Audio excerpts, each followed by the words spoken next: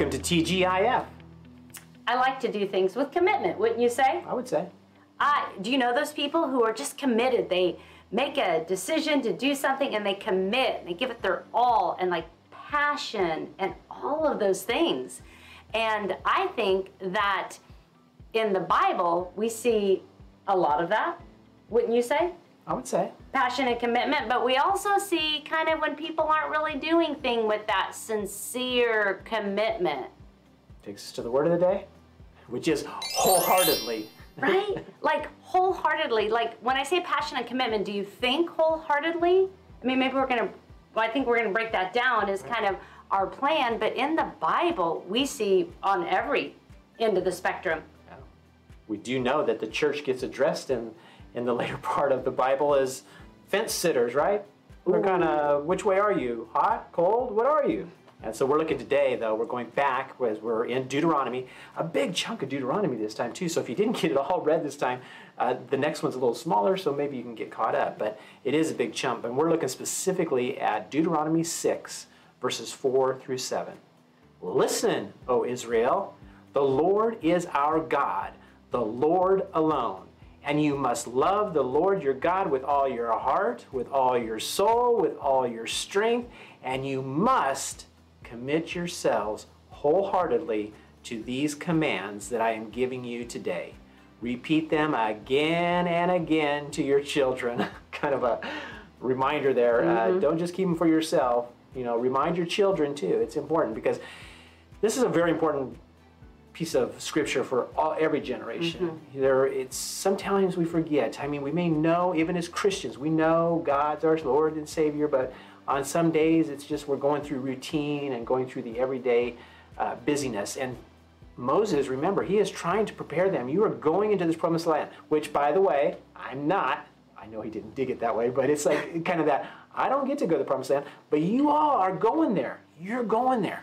And that's one thing we said today as we stand here going, as a believer in Christ, you're going to this promised land, life eternal. But for these people, this time, this context is you're going into this promised land and you need to remember your Lord, your God, the only God. Do not get distracted. They're going to get distracted over a few times. So it is one thing to say you believe in God, but do you commit wholeheartedly? Not just on Sunday morning. So wholeheartedly is sincerity. It's a commitment with that even more, right? sincere purpose behind it. It's your whole being. It really is. It's like saying you're all into something that you may love to do is easy at times, but being all into what God wants you to do, sometimes that's hard. I don't want to go through that over there. I don't want to go through that struggle. On that thing I did before, I just want to keep it buried under the carpet. I don't want to address it again. So we've talked and listened about, the listening, following, and trusting and what that means. But now we're talking about wholeheartedly committing your life to God. Obviously, having no doubt and having great enthusiasm, I mean, that's great. But it's even deeper than that.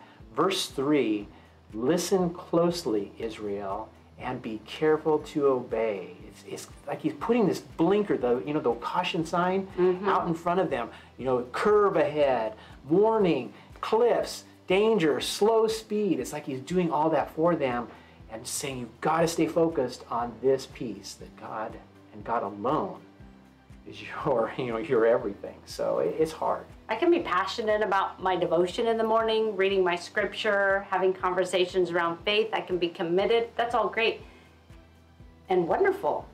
But am I wholeheartedly committed to the plan God has for my life and the directions that sometimes it's going that it wasn't the direction that I wanted to go? Yeah. Did Paul want to end up in jail? I'm sure he had different plans of spreading the good news, and yet look at where he ended up. But in those moments, it's making the choice. I mean, this is a huge piece of scripture we have, and so we're covering a lot. So how can we tie all this wholeheartedly into all of these little topics that go along? Right, because we cover if you did your reading, or if you're going to go catch up on your reading, we had the 10 Commandments. The privilege of holiness was in there. Victory by God's grace. Call to love and obedience. Blessings in obedience. Warning against idolatry. Giving, celebration of Passover, justice, guidelines for a king, true and false prophets, regulations for many areas of life, including how we worship. And finally, in chapter 28, it was about a life of blessing versus a life of curse, and it was all around obedience. I mean, talk about a scare tactic. Like, all of that was covered in this piece of scripture. He's taking them through a whole lot of information. Talk about information overload in these chapters, and I think it's important because for even us today, we need to understand that, even as we go through life, that there's going to be things that come up that we won't have all the answers for, but being all into what God is calling us to do. So Israel find themselves in trouble carrying out obedience time to time. And I love how there's a part in there about the king. This is what you need. They don't have a king yet, right? They don't even have a king yet, but they know, Moses knows, God knows, they're going to call out for a king and want a king. So if you're going to have a king, here's what you need to pay attention to. And so I think it's fascinating to me, all the stuff that Moses and God pack into these chapters to remind people about the obedience and commitment to God. It can't just be for the law. I can follow the law, but to have my whole heart into the law, that gets challenging. That's what gets really challenging. And I think that that's why there's so much movement we see of God's people. The heart does not respond all that well to the law. If I give you a bunch of laws, your heart doesn't really respond to it. Your heart responds to feelings. The feelings is what moves you. So how can the law have feelings to move you? And that's when we're talking about God's word is alive and breathing. But God's going to carry us on. And we know that in the coming of Jesus, we get a greater and grander picture of what commitment means. Obviously going to the cross and giving your life, but also what commitment means in loving the Lord God with all your heart.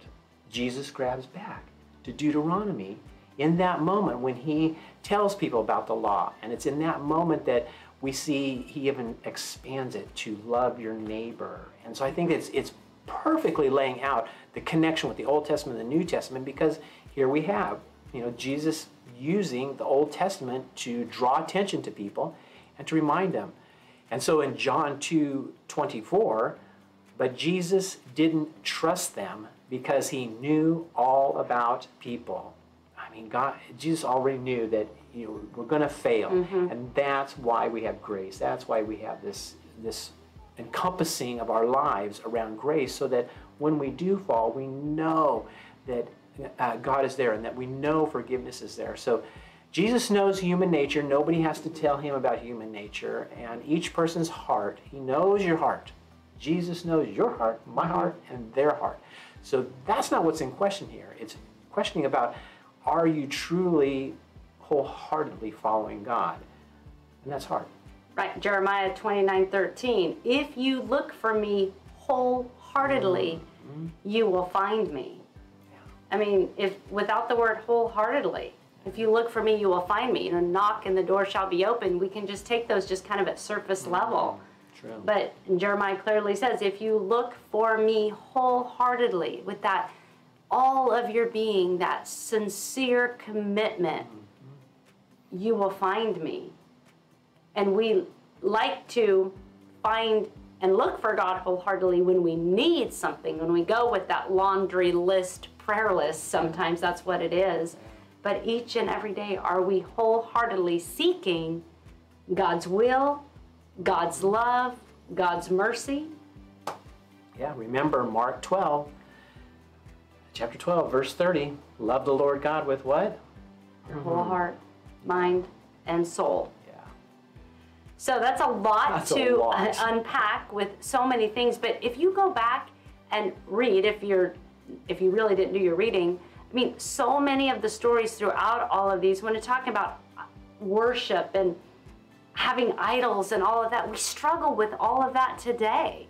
So to say the Old Testament doesn't really connect, we're those people. Yeah, we really are. But we're on this side of the cross. It's like we should know better. We know God's kingdom that will come. Yeah. So our question for you as you reflect and think this week, are you following Jesus wholeheartedly every day? Not just following him with your whole heart, wholeheartedly, that action, that full everything you are. I mean, and I'm the first to confess, wow, I think I fell short of that today, as a matter of fact. Yeah, it's easy to get caught up in the circumstances and just kind of forget. And the busyness, for sure.